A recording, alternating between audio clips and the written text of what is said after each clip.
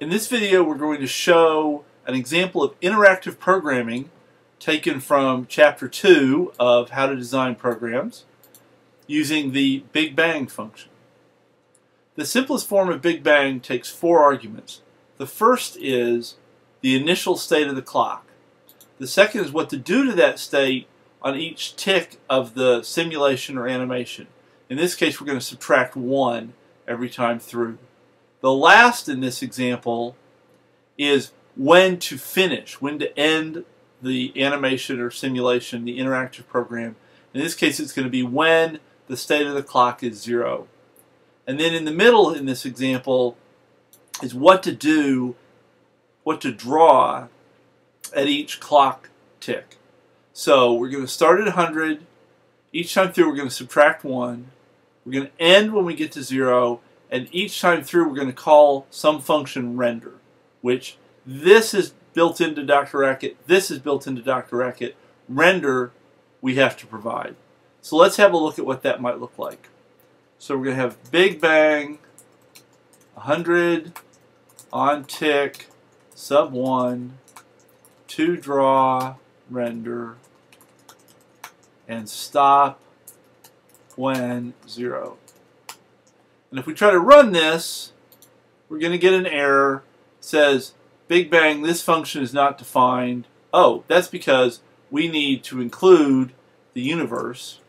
So require how to design programs universe.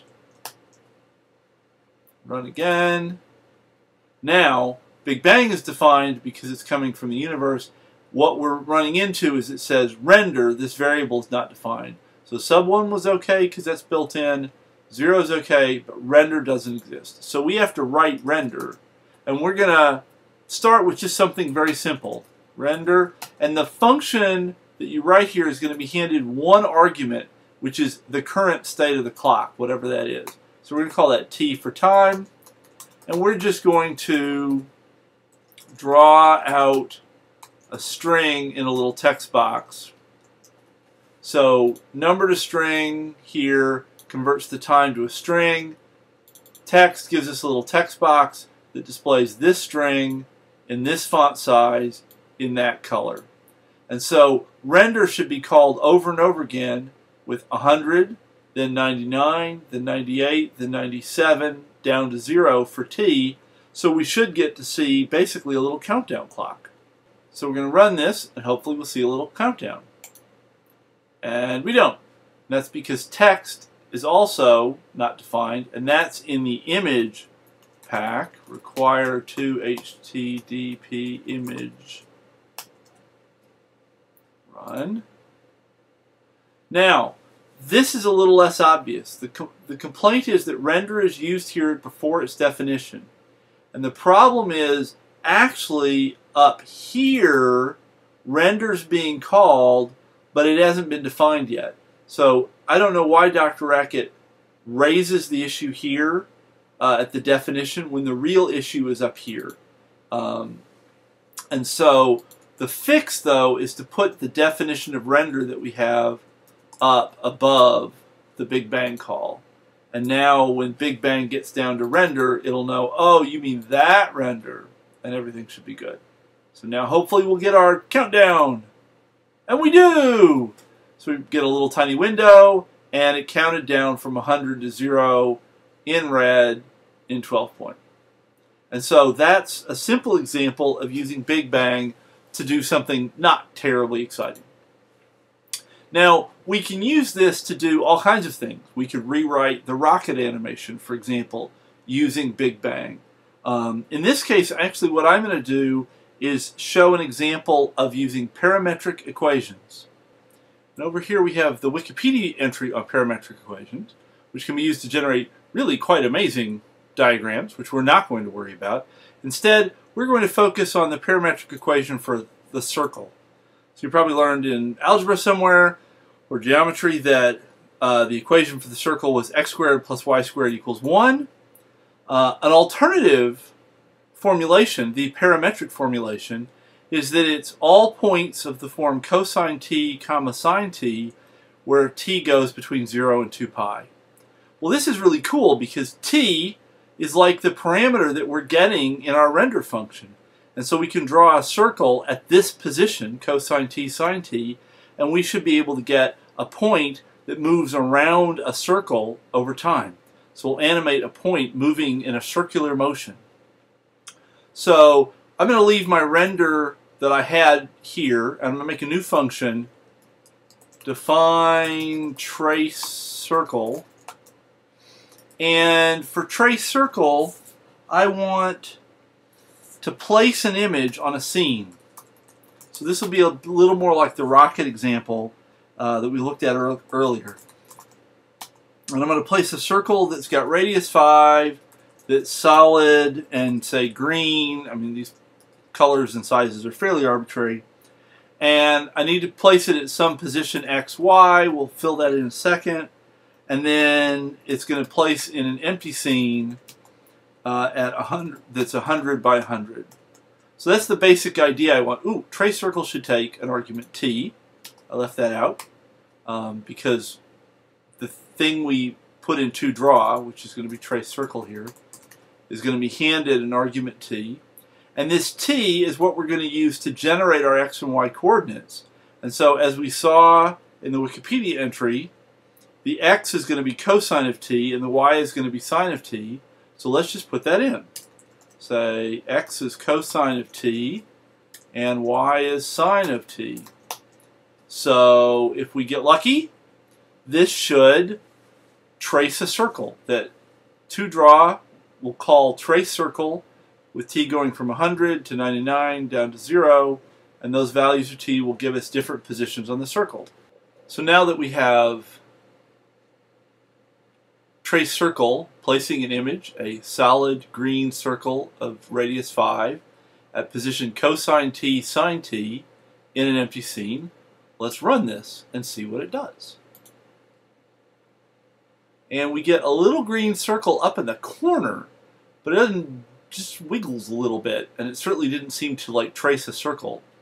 Well, there's a couple of things that are at issue here. One is, if we think about cosine t and sine t, those have values between -1 and +1. And this scene is 100 by 100. So the circle is moving in a very, very little area. And to really see it, it'd be nice if our radius was something more like 50 or 80 instead of a radius of 1, which is what we're getting right now. So let's actually multiply cosine t and sine t by, let's say, 50 to pick a number. And that should make the arc of the circle, the radius of the circle, large enough that hopefully we can see what's going on. So let's try that. And now we are actually tracing a circle, but we're doing it super fast. It's jumping around so quickly that we can't really see what's happening. And the issue there is t, cosine and sine in Racket, take their argument in radians, not in degrees. So a full circle is going to be 2 pi radians, which is about 6 and change. So we go from 100 down to 0. So we go through many, many, many circles. And we jump large distances when we move from one point to the next point on the circle. So to make that slow down, to reduce the distance that we travel, we want to actually divide t by something like 10, say. And that will mean that the angle that we move from one time step to the next, instead of being 1, will be 1/10, and that will give us hopefully something that looks a little more like tracing a circle. So run, and look, oh, that's looking pretty good. Now we don't see it for 3/4 of the circle because only 1/4 of the circle is in our scene because we're rotating around 0, 0. That's the center of our circle. So we see it as it passes through here, but we don't see it as it goes around the outside edge. We'll run it again. And there, whoop, and then it goes around and whoop again. So to make it so that we can see the circle more, we want to move the center from 0, 0 in to the middle of the scene. So if we add 50 to to both the X and the Y, that'll push the center into the middle of the scene. So we'll add 50, and we'll add 50. And now with the little lock, that'll actually put the center in the center of our scene, the center of the circle that we're tracing, in the center of our scene. And there we go. We are tracing a circle, and the center of the circle is in the middle of the scene. We're coming out a bit on the edge, which suggests that our radius of 50 is now probably a little large. So if we change this to something a bit more like, say, 40, and we say run, now we are tracing a very nice little circle. Okay. And if we wanted to see it go around longer, we could go from like 1,000 down to 0, or 200 down to 0, and then we get to see our circle go around more and more. So this use of parametric equations allows us to trace a circle quite nicely. We had to do a fair amount of modification to get the circle to be viewable in the space that we were doing it in, but once we got that all worked out, which we were able to do sort of incrementally, we were able to get a very nice circle. Our final example, we're going to look at another parametric equation, this time for what's called the cardioid. And this is the Wikipedia entry for the cardioid. And the cardioid makes this sort of vaguely heart-shaped, hence its name, shape. And it has a nice parametric equation, which is that x is a times 2 cosine t minus cosine 2t, and y is a 2 sine t minus sine 2t. Now, again, we have to manipulate the radius and the position, and rather than walking through all of that, I'm going to just paste in the finished product. And so I've got a function trace cardioid t, which in this case does a red circle of radius 5. And here we have minus 2 times cosine t over 10 minus cosine 2 times t over 10. And this is 2 times sine t over 10 minus sine of 2t over 10, which is essentially the cardioid formula from Wikipedia. We've again divided by 10, and we've done some multiplying and adding to make the cardioid bigger and move it into the middle of the square of the scene that we're doing. So we're going to run that. Oh, actually we have to change trace circle here to trace cardioid. And now when we run that, we see that we get, let's actually make that run a little longer so that we can see what's going on a little more. So it looks like a circle in this area, but then it comes in and then back out again in, again, sort of a heart-shaped pattern. And so we can get some fairly sophisticated things to happen by using the Big Bang function with appropriately chosen parametric equations, in the case of the animations that we're doing here. But there's no reason you couldn't use Big Bang to do something much simpler like move a rocket up or down, like we've done in some of the earlier examples. The Big Bang function can do a lot more than we're showing here. If you look at the documentation for Big Bang, Big Bang can, you can provide functions that say what to do when a key is pressed on the keyboard, what to do if the mouse is clicked, and a number of other things like that. So you can build more interactive programs where the user can control the behavior of the program by typing on the keyboard or clicking the mouse. And then you start moving into sort of real, full-on graphical programs with, you know, menus and buttons and all of that sort of stuff. So that's all we're going to do for now. Thank you very much. Talk to you later.